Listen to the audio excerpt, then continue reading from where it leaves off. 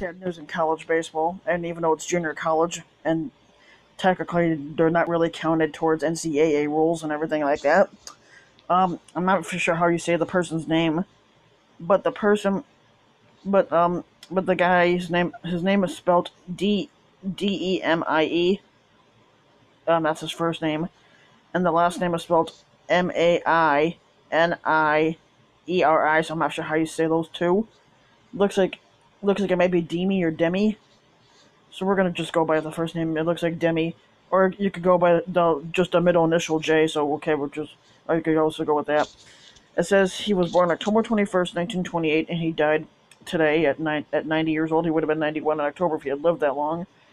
Was an American college baseball coach for Miami-Dade, and he coached there from 1960 up until his retirement. Um, it says that he served. It says that okay. So we'll just go with Demie. It says Demie was from New Jersey.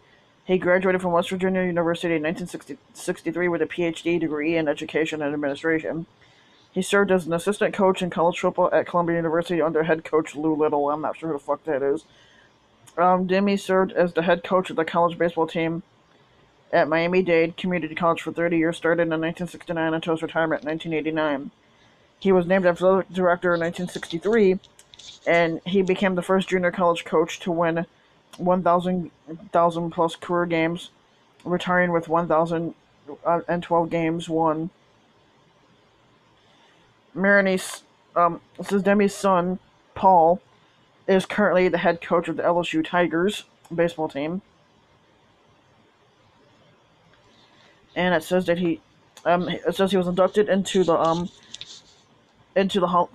College Hall of Fame in 19. It says he was inducted into the NJCAA Hall of Fame. Okay, that's junior college. NJCAA, that's junior college. He was inducted into the Junior College Hall of Fame in '83, and he was inducted into the National College Baseball Hall of Fame in 2014. Yeah, so that's not too bad.